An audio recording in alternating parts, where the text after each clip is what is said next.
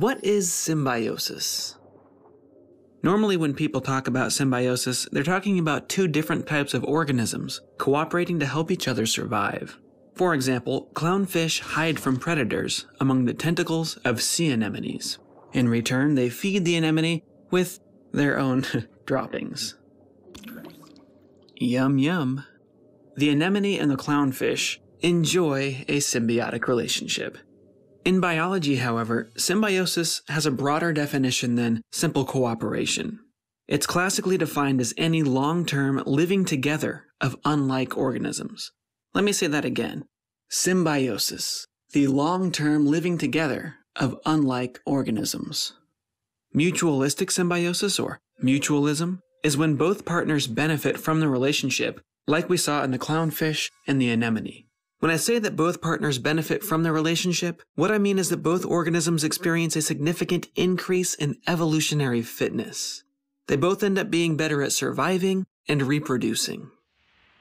Parasitic symbiosis, or parasitism, is when one benefits while the other is harmed. Ticks are a good example of a parasite. They drink your blood and then sometimes repay you with Lyme disease. Total jerks.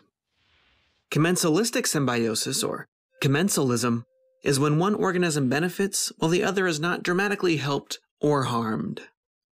Squirrels live in oak trees. They sometimes eat bark, leaf buds, and of course, they love to eat acorns. They consume the flesh of the oak tree's unborn children.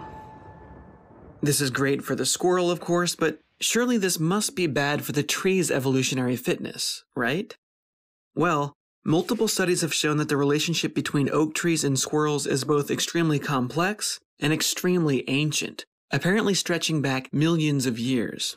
Both organisms are trapped in an evolutionary arms race against each other.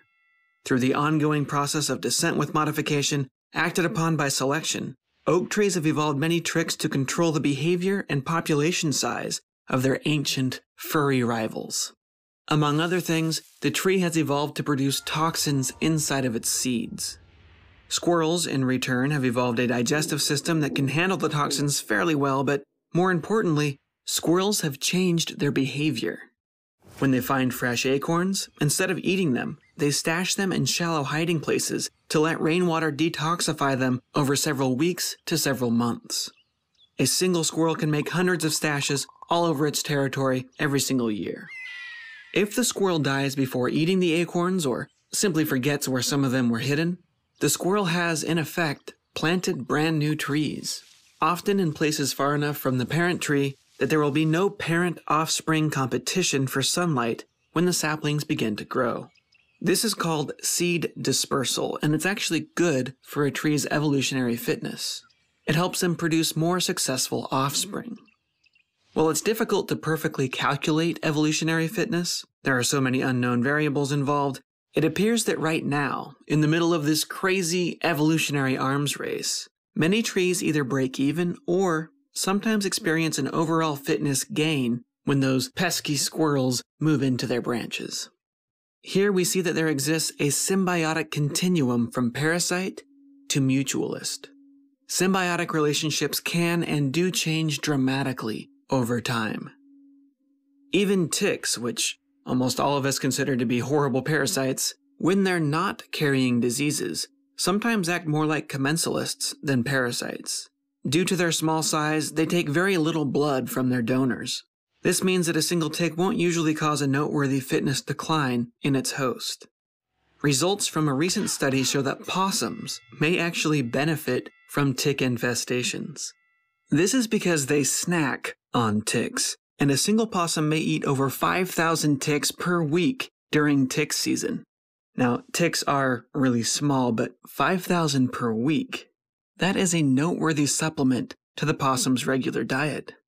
Ticks are sort of like little sack lunches that come directly to you, free delivery.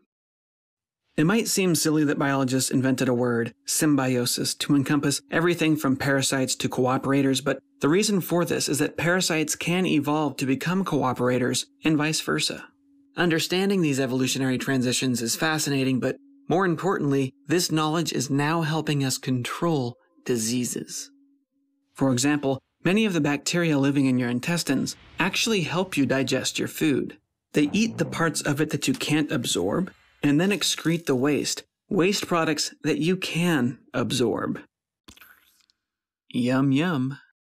Most of the microbes living inside us today either have a mutualistic or a commensalistic relationship with us, but some of them started out as parasites. In 1991, a bacterial intestinal disease called cholera broke out in South America. As you may know, cholera causes extreme diarrhea. That's why it's so dangerous. It makes its host desperate to use the toilet and then spreads to new hosts either through dirty drinking water or through person-to-person contact. Biologist Paul Ewald studied its spread and the evolution of the cholera bacteria in real time. In nations with bad water filtration, the bacteria remained deadly year after year. This is because natural selection favored strains of the bacteria that would make people use the toilet more frequently, even if it eventually killed them due to dehydration, because the bacteria would contaminate more water this way and spread faster to new hosts.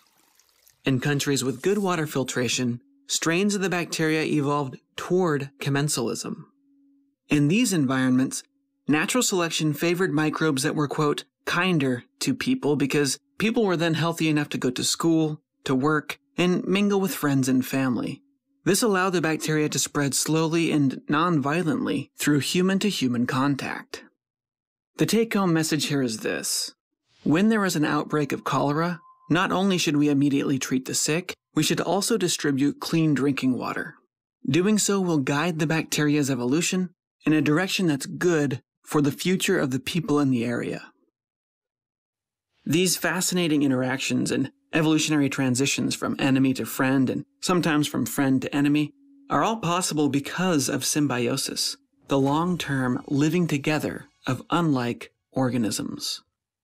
While most people have no trouble understanding how evolution causes animals to adapt to their environment, a bear to the cold, for example, we often forget that a creature's environment also includes the other organisms that share that environment.